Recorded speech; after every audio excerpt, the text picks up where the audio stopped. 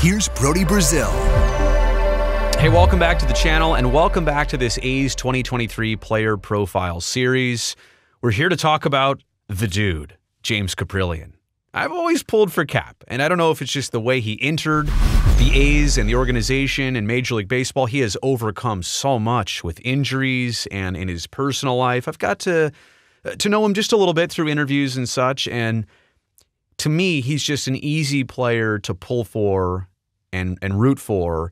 And yeah, I'm a professional broadcaster, but come on, I've got my favorites, and I'm trying to translate to you here that James Kaprielian is one of those. So I'm rooting for Cap. He'll be 29 years old on opening day. He'll come in with 2 years and 4 days of Major League service time. And his big league career looks like this. The shortened 2020 season, he was on that alternate site squad where the A's were playing, was it in San Jose?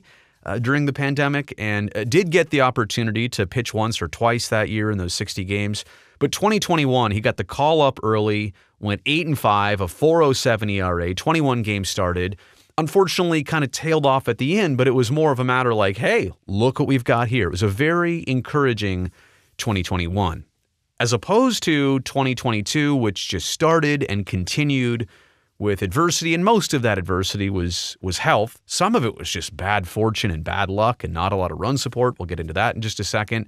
But a really uphill, adversity-filled season for James Kaprielian last year, and that's why I'm pulling for him to rebound here in 2023. He's coming off surgery, which we'll also talk about momentarily.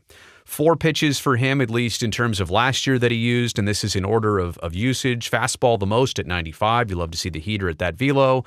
The slider at 85, the changeup at 86, and the curveball down at 77 miles per hour. So let's revisit this struggle of 22 for James Kaprielian. He had the shoulder injury, which he fought through, delayed his start to the season. I think he started spring training, then shut it down for a bit, and then started his rehab assignment in the A's minor league system. Maybe one start, in Stockton, and then a couple more in Las Vegas. Those starts did not go well, but look, we never really read into that. He made his A's debut on May 1st, which everybody was excited about. But then he made his first 11 starts and went 0-5 with a 5.88 ERA. Now, the 5.88 tells a story, not pitching his best, but I covered a lot of those games. He should have easily had the first win way earlier than start number 12. We talked about this, the frustration of going out there and you want your team to win. Yes, you'd love the result, but obviously the A's didn't help him out. He didn't consistently always pitch his best every time out. So starting off last year, 11 starts winless. How frustrating is that? 0-5 with that 5.88 ERA. Overall, turned out to be a 5-9 season. So, went 5-4 after those first 11 starts. Things totally turned around. They worked themselves out. A 4.23 ERA, much more in line of what you'd like to see, especially recovering from a 5.88. 735 OPS in 26 total games started. So really the first 11 and the final 15 is kind of how you can draw that line there.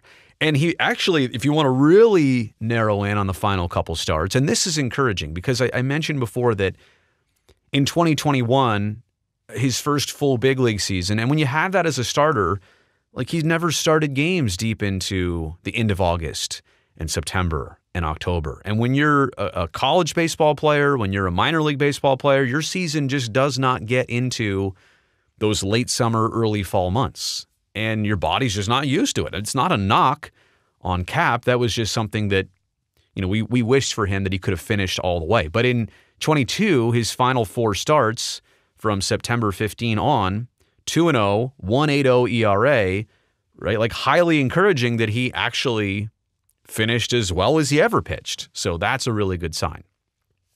There's also some splits to discuss here, and I've been mentioning a lot of these for certain players in our series.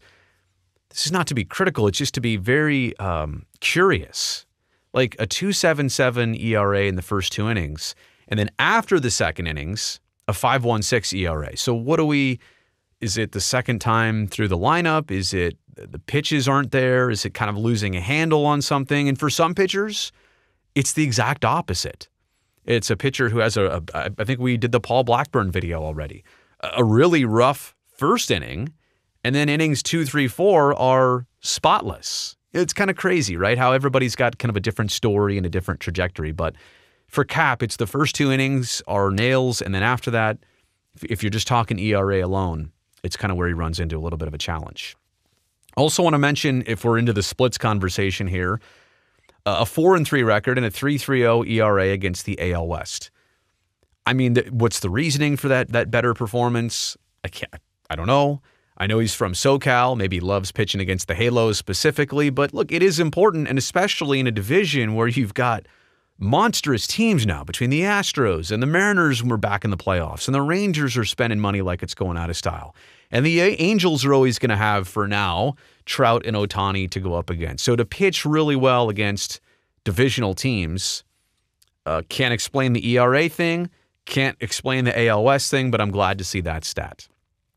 Overall, in Cap's 26 starts, the A's went 13-13, and also 8-4 in the no decisions that he had, right? Games where he didn't pick up the win or the loss. So there is something telling there, right? If you're 8-4 in the no decisions, let's not forget here, you helped your team win the game. 8-4 highly contrasts the overall winning percentage of the A's last year. They went 60-102. So to have an 8-4 record in the no decisions, games where he didn't get a result, tells you that he helped the team to win the game. But 13-13 overall in his starts, yeah, 500, way better, like 20 games better than the ratio of their actual end result and end record of 60-102. Here's the last thing I want to point out here on James Kaprielian of 2022. 7 innings pitched or fewer. Now, this is not just for last year, but a big part of it was last year. 7 innings pitched or fewer in all of his 47 Major League Baseball starts. So to get Cap into an 8th inning or a 9th inning or a complete game situation, I mean, obviously, I'm hoping for overall success for him in 23. Be healthy, do well, help the team win, be something to look forward to in the rotation. But if there's like a weird, interesting achievement or something he could unlock in 2023, I hope it's that Cap can finish a game. He can go through the entire thing or get into 8th innings more often. I'd love to see him kind of burst that bubble on stretching it out in games. We talked about stretching it out over the course of a season, getting to September and still doing your best in October. The playoffs would be a tough stretch for Oakland, all things considered, and the way they enter the season. But I'm saying you finishing the regular season strong, that would be great. It would also be nice to see him get really deep into games. So let's talk about 2023. He is coming off AC joint surgery. Now, this is one of the things that had been holding him back injury-wise last year. So let's hope that this surgery comes with no complications as he completes spring training, gets into the season. Let's hope that all this did was help him eliminate that problem from the throwing arm, the AC joint. The surgery was completed. Everybody says he'll be on time, even if he's a little bit delayed. Let's get this out of the way. Let's also get this right for James Kaprielian. In terms of hopes of 2023, yes, stretch it out.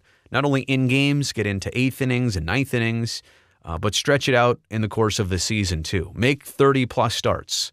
Last year and the year prior, Cole Irvin was that guy to get you to the 30 game start mark. Game started mark. Let's hope Kaprielian can join him in that conversation. And then last but not least, we haven't really discussed Cap's role in the rotation, but he's very capable of being a top of the rotation guy. And I don't know who's going to start opening day. Maybe there's not a clear cut, got to be this person start. Yeah, Paul Blackburn was the all-star last season. It didn't end well for him. Maybe Cole Irvin's been the most consistent. Look, we're not doing that video here now. This is all about Cap. I'm just here to tell you, I'd love to see him be 1, 2, 3 in the rotation wherever, but earn that status and keep that status.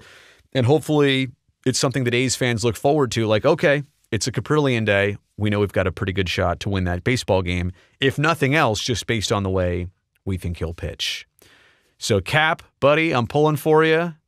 Has the beard always been that thick? I feel like it's been trimmed. I mean, he's like me. Kind of comes and goes, different densities.